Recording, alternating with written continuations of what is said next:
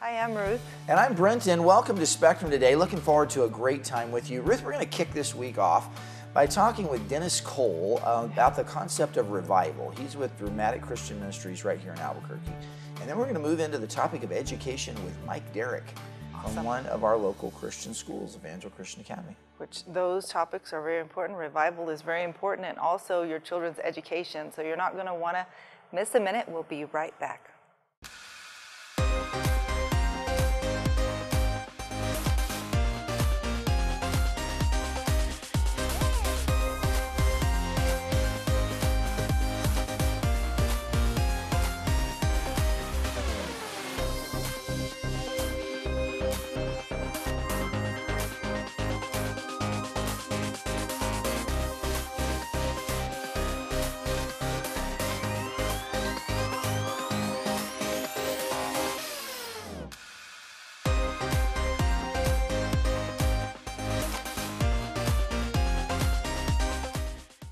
Privileged to have with us today, back with us in fact, Dennis Cole. Dennis is a gentleman that many of you know. Maybe he's visited your church. He's with Dramatic Christian Ministries. We welcome you back, Dennis. Thanks for coming by today. Thank you. Privilege. I like that. Well, it really is a privilege for us to have you come and to share with us. You know, your ministry is unique in the fact that it deals with dramas, but not only that, it does so many other things.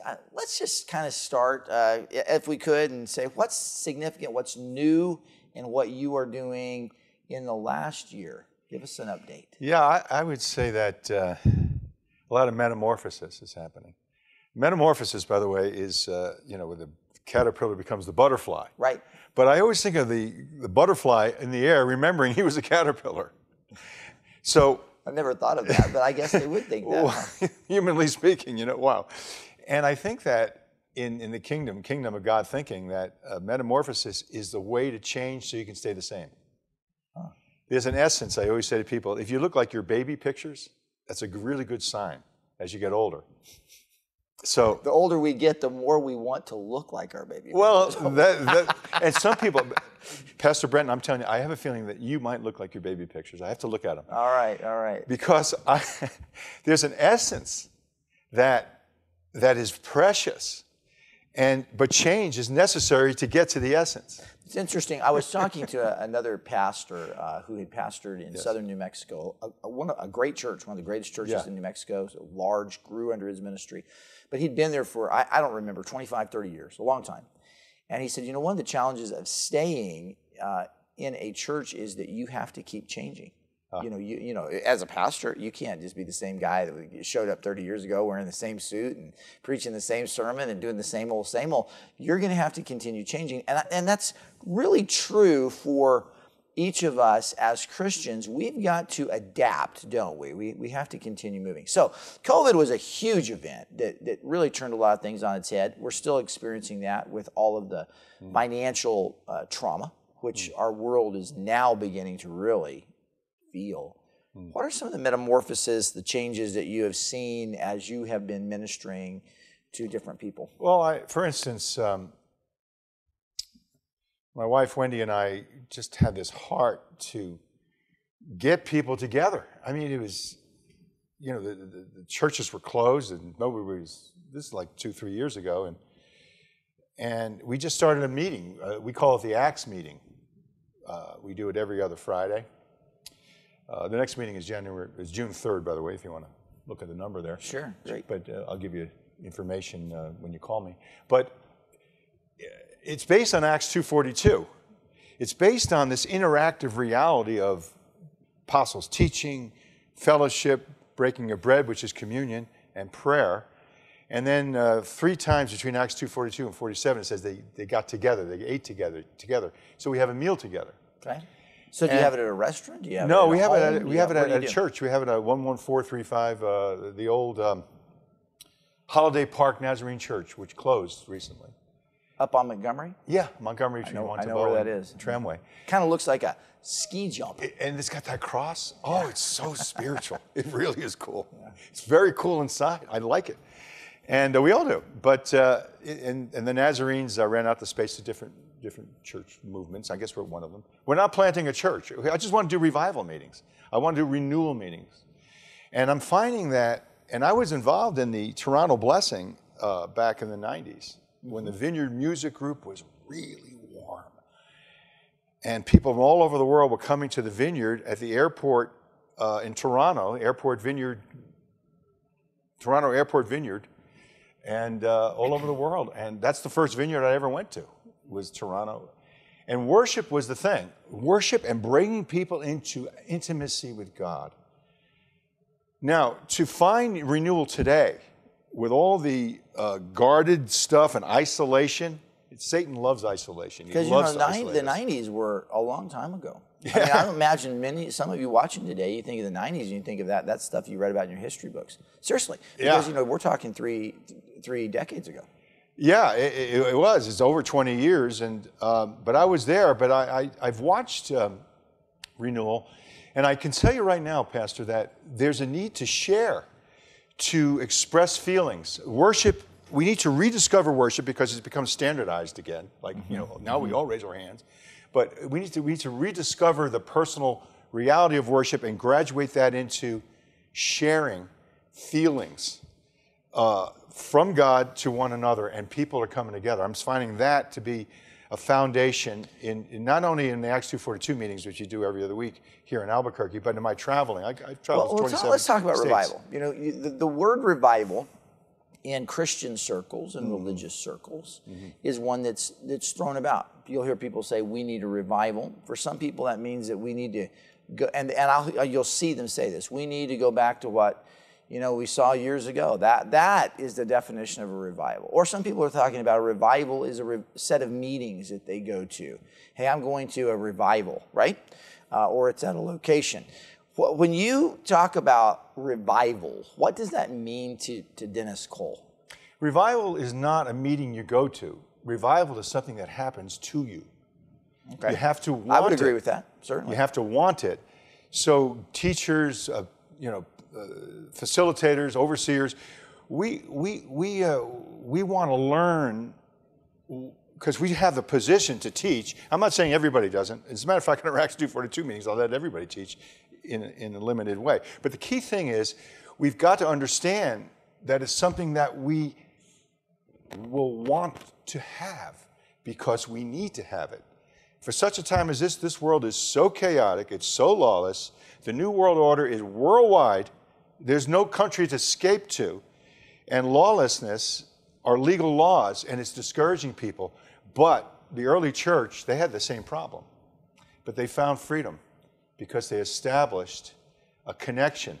Each one came to this place, this lonely place, to find fellowship with others. Well, one of the things that we've heard pastors share throughout the season of the pandemic is the verse that says, forsake not the assembling of yourselves together, and so much the more as you see the day approaching, talking about the importance of gathering together for fellowship. Now, you mentioned that your revival meetings are centered on fellowship times as well.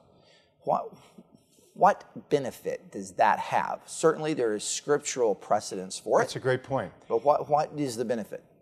It starts with worship, which is prayer, and we do worship. It's very important that we rediscover worship. However, that is not where the revival renewal will end. It has to segue into sharing.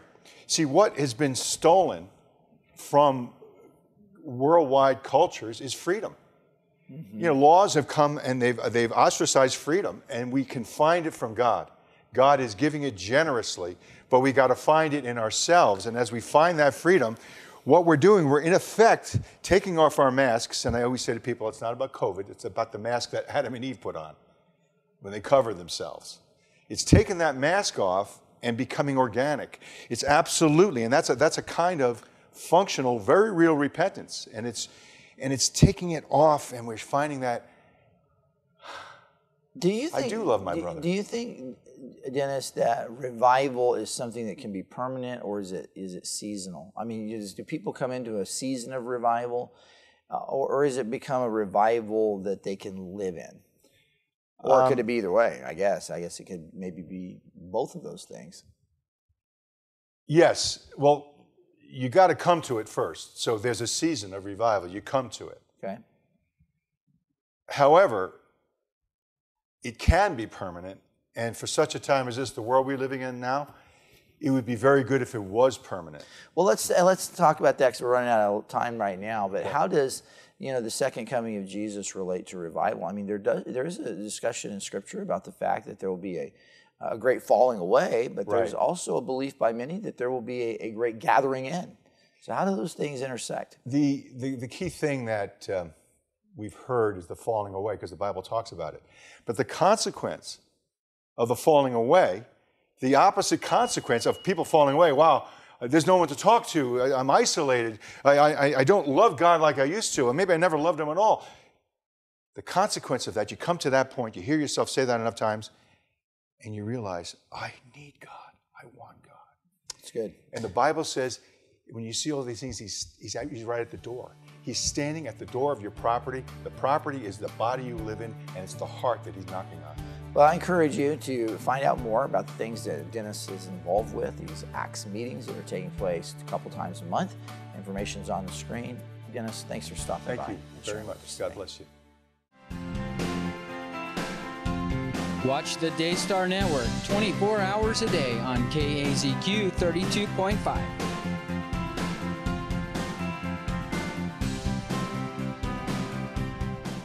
In between some of the segments today, we've just been talking about the fact that there's been a lot of equipment issues of late. Even recently, we had a problem with a piece that took us off the air for a few minutes. I mean, it wasn't the end of the world, but it was kind of a glitch. And we've had some weird stuff like that happen. And but you know what? In TV land, 2 minutes is a long time. Oh my goodness! It seems like a long time. And when we have something go blank here in the station, I mean, everyone is on deck, and it affects you as well in what you're watching or what you're expecting to see at a certain time. So one of the reasons I mentioned that is because when you give to family safe programming, and especially to the President's Club, those $50, $75, $100, some people are making donations, larger donations. Yes. Several $100s, maybe it's a one-time gift, maybe it's a recurring gift. Those things help us to be able to replace equipment. We just this weekend took delivery again of a couple $1,000s worth of gear that was important because we had been doing some interviews in studio, and some equipment glitched, got the audio, didn't get the video. You don't want that to happen if you've got guests coming in and sharing with them, whether it's this program or if it's another ministry. So your donations really matter, and we really appreciate it as you are being faithful with your giving. And so thankful that as we ordered the equipment you're speaking of, it came in pretty quickly, and so that's a blessing as well because of the shortage and the delay in equipment. We'd invite you to visit our website at kazq32.org to give safely online. You can always call into the station as well if you'd like to do that at 505-884-8355, extension 101. It's automated, and if you talk to someone, that'd be great. If you don't, please leave a detailed message so we can return your call. Also, if you'd like to just send in a check or a money order, you can do that to 4501 Montgomery Boulevard Northeast, Albuquerque, New Mexico 87109. Watch Jimmy Swaggart and the Sun Life Network 24 hours a day on KAZQ 32.3.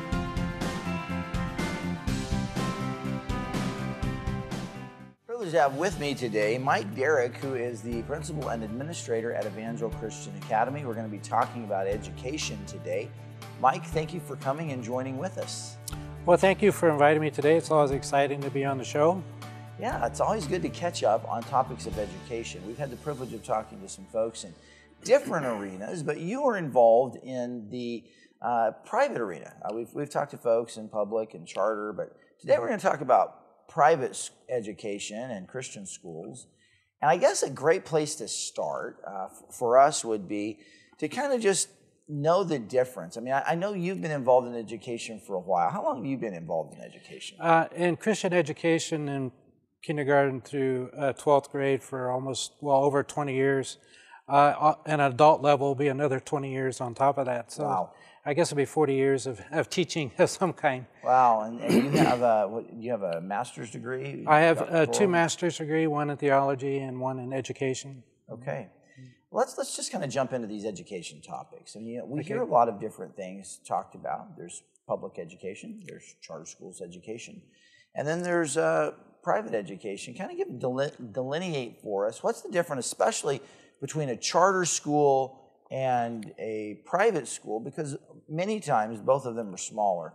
Yes, advantage of coming to a smaller private Christian school is the teacher-student ratio is going to be a lot smaller, and so there's going to be a lot more one-on-one with each student, and and because we are smaller, also we're able to adjust the curriculum to meet the need of each student, which in a bigger school you wouldn't be able to do that. Also, of course, we have a Christian curriculum. We use two different curriculums, and they're both Christian, so we're putting forth a Christian worldview. One of the advantages of coming to our school is we have an agreement with Central New Mexico College, and in our high school we're able to offer dual credits.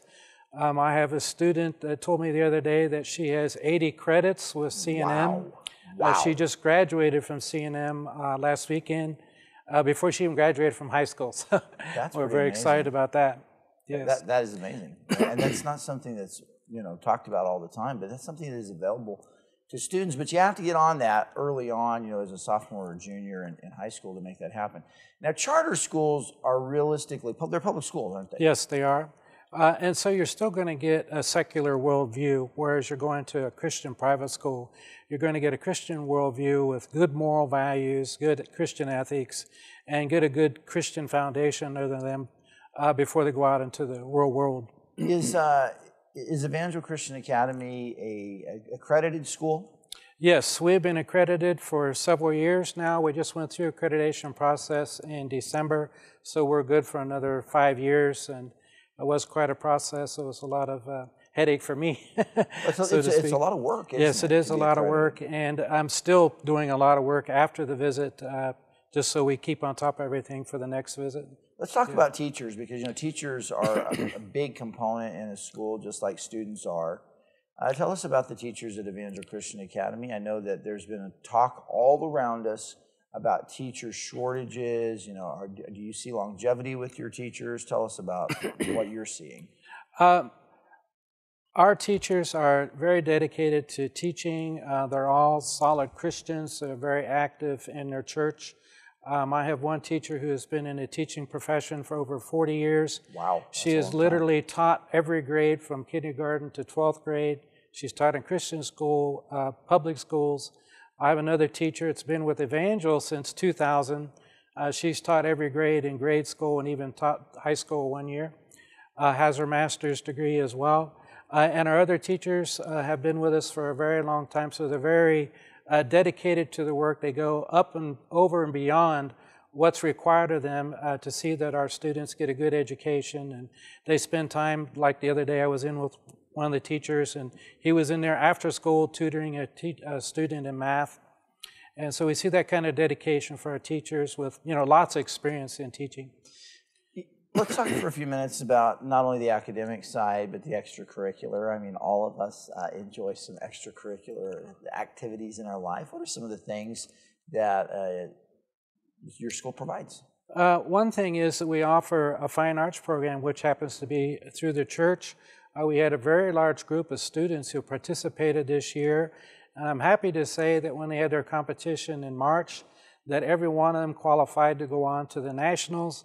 Again, I was talking to a student the other day, and this summer will be the 7th time that she's gone to the national competition. So reaches into middle school then, I assume. Yes, into middle school as well. She started in 6th grade and worked her way up. We also are part of the New Mexico Activities Association, and so we have a competitive volleyball program and also basketball for boys and girls. Our girls were district champions again this year. This is back-to-back championships for them.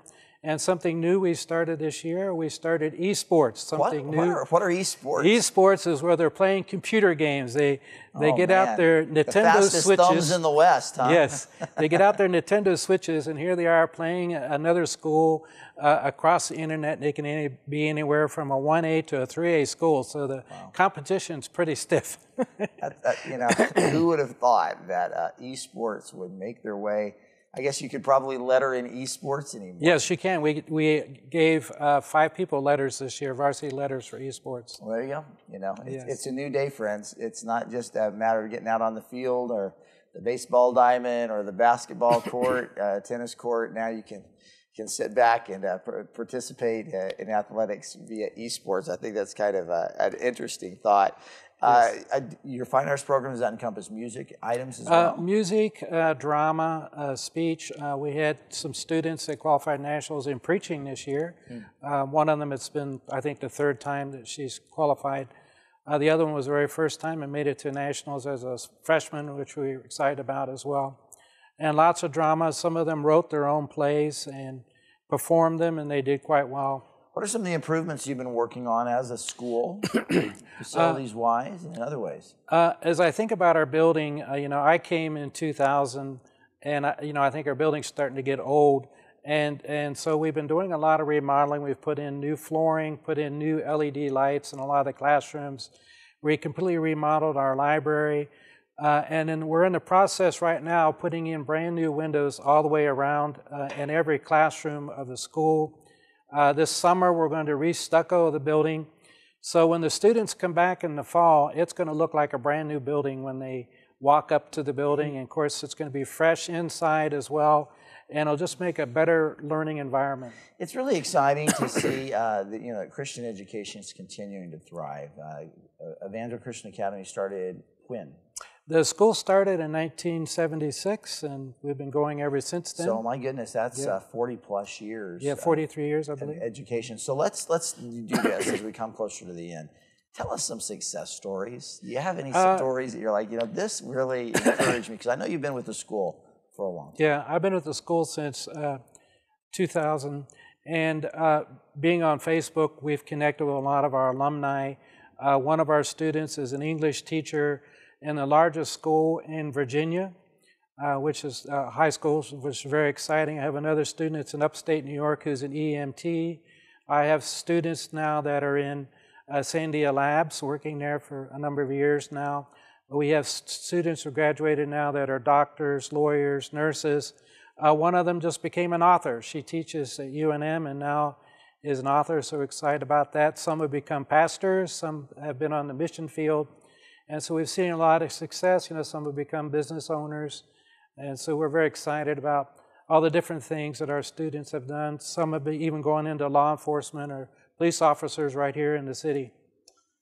That's a wide range. When you think of a school having an impact in a community like Evangel Christian Academy has had since 1976, I'm just trying to add in my mind, I think that's 46 years of ministry. And I don't even know how many graduates, but hundreds of people that are out there. I came in contact with one of the graduates of the school last week, and you'd mentioned that business owners, they had just opened a brand new business here in Albuquerque. So it's exciting. Do you sometimes see students that have graduated bring their kids back to the academy? I was away for a couple of years and came back, and the first thing I noticed when I walked in, there were parents that I taught in 8th grade, which made me feel a little old, and here they are bringing their kids to our school. And so that's quite exciting going on to the next generation. We left an impact on the parents, and now we're impacting their kids. Is enrollment underway? Yes, we're on open enrollment right now. If you want a tour, please call us at 505-883-4674, and we can make an appointment for a tour. All right, and I know there's information been on the screen regarding the website and different contact points throughout our time together. Mike Derrick from Evangel Christian Academy, the principal and administrator, thank you for being with us today. Thank you.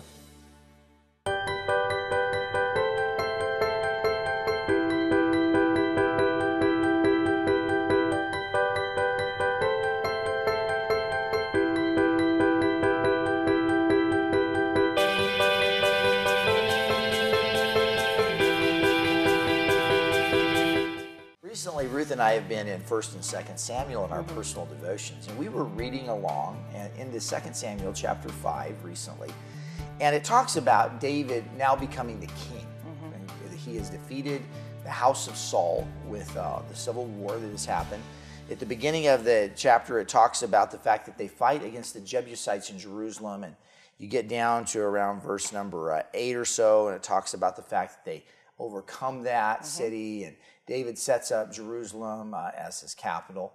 get to verse 10. That verse stands out to me. Ruth, what does it say? It's just one simple verse. Sure. It says, and David became more and more powerful because the Lord of heaven's armies was with him. Isn't that interesting? You know, how come David became more powerful?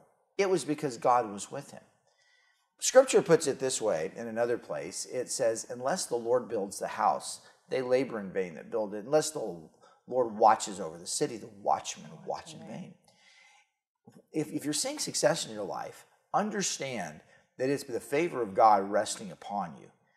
If you're struggling in your life, it's always good to ask, am I doing things God's way, or am I trying to fight against God? You know, people do fight against God, and they find life to be hard. You know, it wasn't Jesus who speaks to Saul along the Damascus road and says, Saul, Saul, why do you persecute me? Why are you kicking against the pricks? Why are you Why are you fighting me? Yeah, why are you fighting me? It's just a good reminder to us that the favor of God brings blessing into our lives. And makes your life, it makes things go a little more smoothly. You will still encounter difficulties and trials, but when the Lord is with you, it makes it a lot easier, and you have that peace of God that passes all understanding that accompanies his presence when you know that you're doing the right thing and you're walking in obedience and doing things his way. The peace of God that surpasses all understanding is with you. And so I like that part of it, because then, you know, for myself, when I have the peace of God resting on me, I know that I'm walking, although my mind and maybe things on the outside look a little different, or are coming against me, the peace of God surpasses all of that. So that's one of the ways I know. We'd encourage you to read through the book of 2 Samuel and ask the Lord to show you his truths in it. Thank you for being with us today on Spectrum. God bless you.